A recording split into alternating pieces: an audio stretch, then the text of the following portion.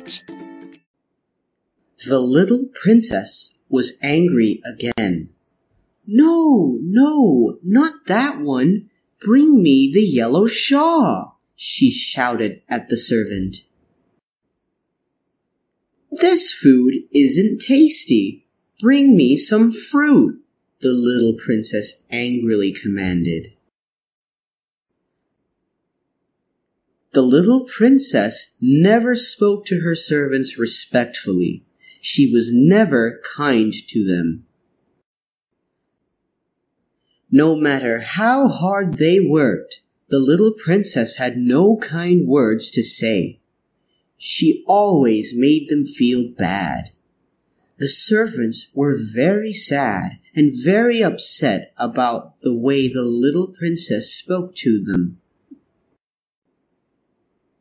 Her mother and father tried hard to teach her to be respectful to others, but she never listened.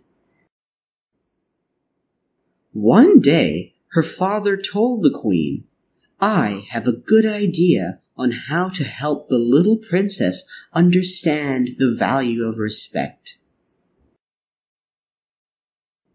When the little princess woke up the next day, no one was around. She shouted and shouted, but no one came. "What should I do now?" the little princess thought. The little princess went to look for a dress on her own. "It took me so much time to pick a dress.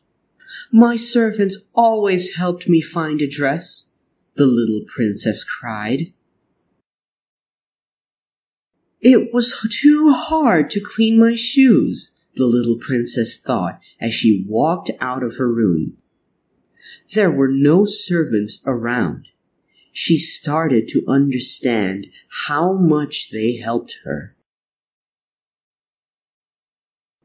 As she was walking on her own, she tripped and fell. The little princess started crying.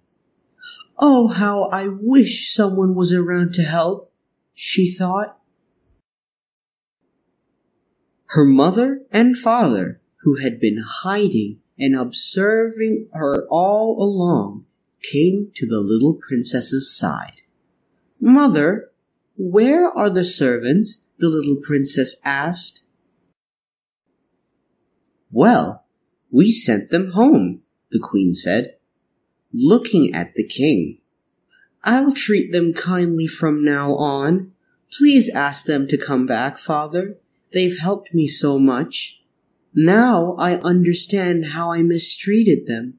Please ask them to come back," the little princess said.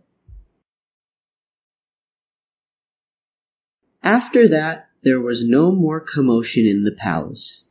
The princess continued to practice talking to everyone respectfully and listening to them. The servants and the princess built love and respect for each other.